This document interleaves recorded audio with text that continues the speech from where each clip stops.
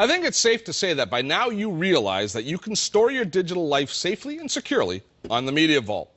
Well, so far we've only looked at the Media Vault as a digital life insurance policy, but now it's time to start living that life and enjoying all the digital media that we have stored on our Media Vault. Now, we're going to use our Media Smart TV for most of this, but first I need to return and set one geekish setting in the Media Vault settings.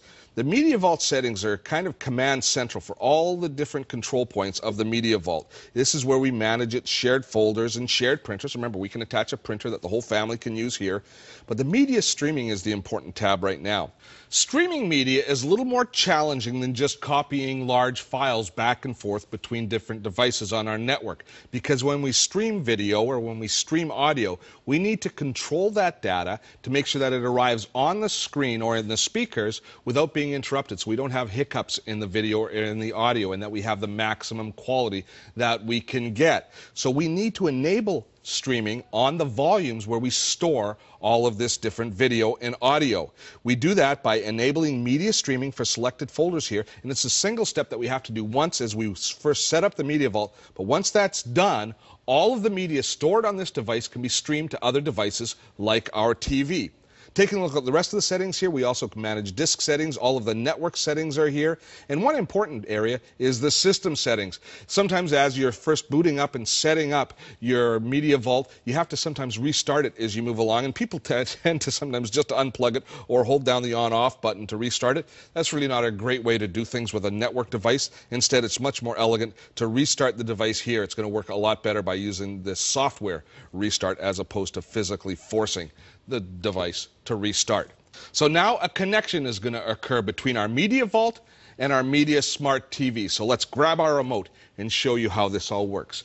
Now what we've got here is we see the Media Vault media server right here on our screen. Now what this is it's just displaying another source to me that can deliver content to my large screen TV. Now this is no different really than having a DVD player or a VCR installed or having your set-top box delivering over-the-air content to the Media Smart TV. It's the exact same. It's just another source. And we manage our way through it just with the remote control. So now we have a two-way dialogue happening. The TV, instead of changing channels with our remote control, is now talking to the Media Vault server through our remote control. And you see right there at the top, Universal Plug-and-Play AV servers, and we see the menus telling us that we have music, photos, and video. So now I can navigate my way through to the music that I've stored on my Media Vault and start playing the music.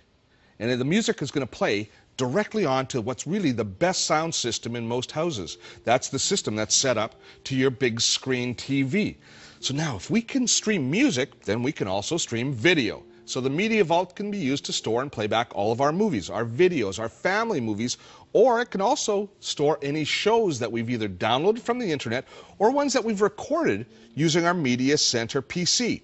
Now, as far as feature films and television goes, for us in Canada, there are limited choices currently for downloading movies and TV shows from the internet. There are a few services, but that's fast changing. There's more coming online all the time. And as more services are licensed to offer this sort of content, your Media Vault's going to be there, ready to store and play back all of your entertainment media. Let me just go back and show you a few of the other different media types that I have loaded right now. And we'll go to photos, and I moved those photos over onto the Media Vault a little bit earlier in the show. And so if people are by, we can have a slideshow showing them, the latest family wedding, or perhaps pictures from the cabin. So you can have a nice slideshow of your vacation, all there. As well as video, you can also download your own videos, say from your digital camera. Kim was just up in the Yukon recently, and she went dog sledding, which was quite an adventure. And we downloaded the video onto the Media Vault, and there's her dog sledding video. Taken with a digital still camera, by the way. Now, the Media Vault's going to become the home for all of our media. It's the backup and access point for our music, our photos, and our video. The concept of a centralized server has made sense for businesses for decades, and now it's practical for our personal lives as well, both in terms of price and in ease of use.